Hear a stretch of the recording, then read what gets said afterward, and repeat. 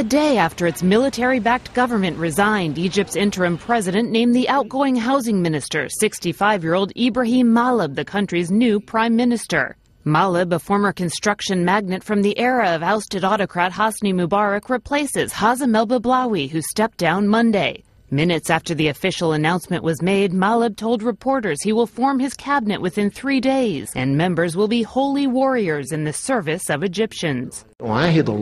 I promise God that I will become an honest servant in the service of the people. I will do my utmost with all the power I have to achieve the future ambitions of the Egyptian people. The swift replacement came after a spike in worker strikes across the country. Many Egyptians felt the military-backed government had failed, and the country's economic woes have only deepened since Mubarak's ouster in a 2011 uprising. We don't have any resources. The people have to know this, and everyone should know that resources come through investment, and investment will not come if there is no security. Every cabinet must know this.